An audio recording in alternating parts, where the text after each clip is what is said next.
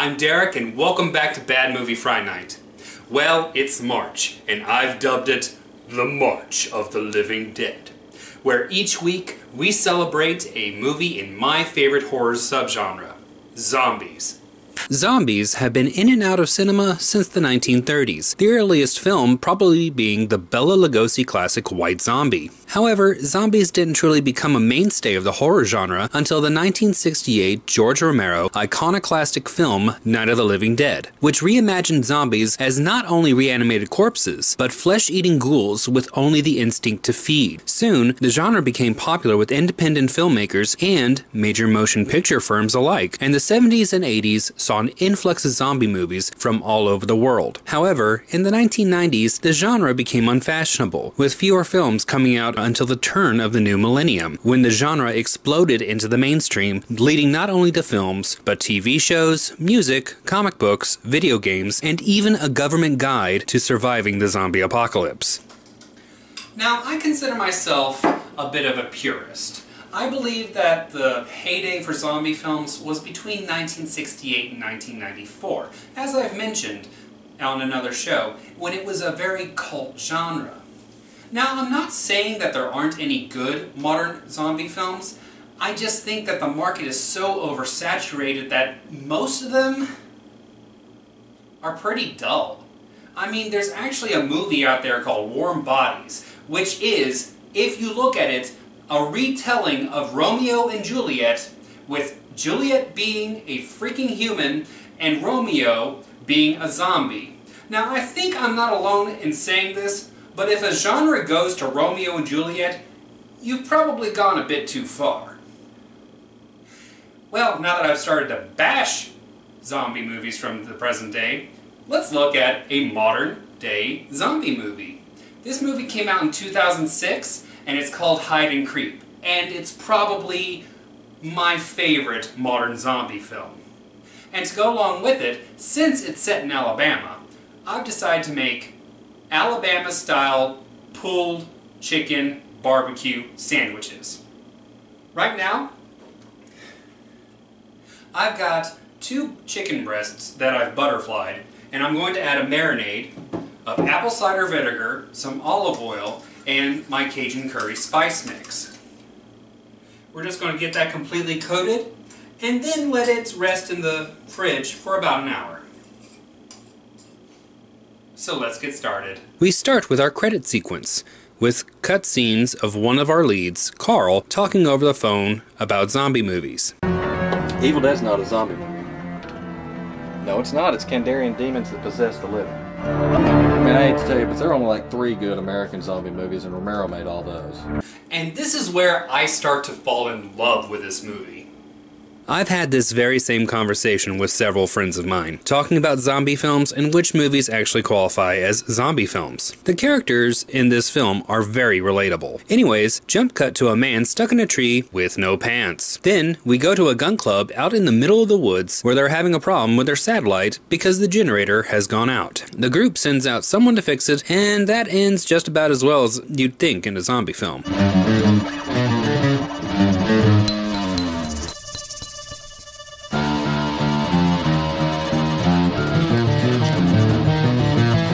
Not 5 minutes in, and we already have likable characters and a death. How could such a low-budget movie get it right when so many blockbusters get it wrong?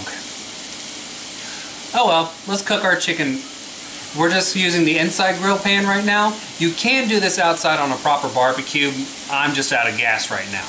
We're just going to cook them until they're fully cooked. Now we come back to Chuck, who's asleep on the floor of his video store. He wakes up to help a customer and afterwards gets attacked by a zombie. He fends it off and thinks he kills it, and he calls the cops to come. The secretary, Barbara, says unless he's in a life or death situation, don't call until Monday.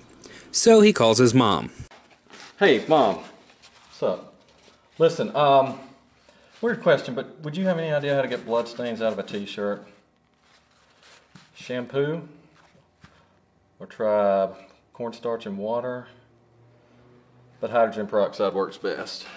Okay, Mom, if hydrogen peroxide works best, then just say hydrogen peroxide, because I don't need a whole history on stain removal. Oh my God. I've had the exact same conversation. So, he drops the dead guy off at the police station and gets breakfast. See, Pepsi, this so-called choice of a new generation, is nothing but a charlatan, a fraud, an imposter. Seriously, this guy could be a cousin of mine. Well, while that's going on, Barbara at the station calls in her ex-boyfriend, a former police deputy, to come in and do some policing. A preacher gets bit, and a random government agent parachutes into town and takes Barbara's car. Yep, random but awesome. So what I'm doing now is I'm pulling those chicken breasts. I cut them into slices, and now I'm just pulling some of the muscle fiber apart so that we get nice thin strips of chicken. And this is going to become the basis of our chicken sandwiches. Okay, so the gun club members decide to militia up and patrol the town to keep it safe. Along the way, there's some funny little vignettes of the townfolk either trying to survive or getting eaten. The government agent meets up with the guy from the beginning of the movie in the cemetery, and also meets up with Carl and Bobby, the ex-cop/ex-boyfriend. So they all go back to the police station, where the government agent gets bit, and since Chuck's truck is now out of commission, they decide to go to the cemetery to get Barbara's car. There's a lot more to this movie that I'm just glossing over, but that's because I really want you to see this movie, and I don't want to ruin all the good bits. So Chuck stays at the police station in case anyone calls, and rifles through the evidence box and finds some good old devil's lettuce, and proceeds to get comfortable while waiting on the car. So while he waits, let's make our barbecue sauce. Now this is what makes it absolutely Alabaman, as it's a mayonnaise-based barbecue sauce. I know what you're thinking. That's pretty weird. But the way I see it is that some people put coleslaw on their barbecue, so it's basically the same concept. Now in this bowl, I've got some mayonnaise, and to that I'm going to add some apple cider vinegar, some horseradish, some salt, and some pepper. And then we're just going to mix all that up and set it to the side until we're ready to use it. Okay, so there's some silliness going on, and the surviving gun club member finds out the zombies are afraid of the dark. He phones the information to the local radio station, and the preacher holds a service which ends with him killing himself before the infection makes him go full-on Romero. Bobby and Barbara reach the car, but it breaks down after Barbara hits some zombies. So they run to Barbara's brother's house looking for help. So now we're just going to take that chicken we pulled, and we're going to mix it with some of our barbecue sauce. You want just enough to keep it moist, but not too wet. So it turns out Barbara's brother is the surviving gun club member, and they try to escape only to learn that one of Barbara's brother's daughters has been bitten and has turned into a zombie. Chuck has decided to make a run for it until he hears some news on the television. We will be rebroadcasting the game from earlier tonight, since we had to preempt it for breaking news. And if there's one thing that we've learned about the Iron Bowl in the past, is that anything can happen when one of these two teams hit the field. And since both teams are coming off some spectacularly bad losses in the past few games, well, this game is going to be a much-needed boost for one of those teams, especially with Alabama's quarterback Jim Jeffries. Got some time. And that's the end of the film. And now our sandwiches are done. We're just going to put the meat on a bun and serve with fries.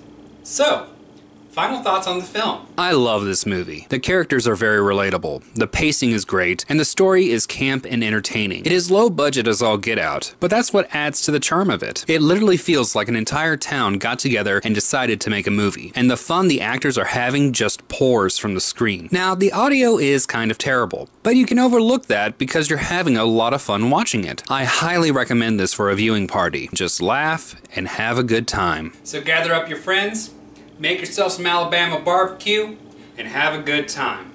Well, thanks for stopping by, thanks for tuning in, and come back next week as the March of the Dead continues with an international zombie film.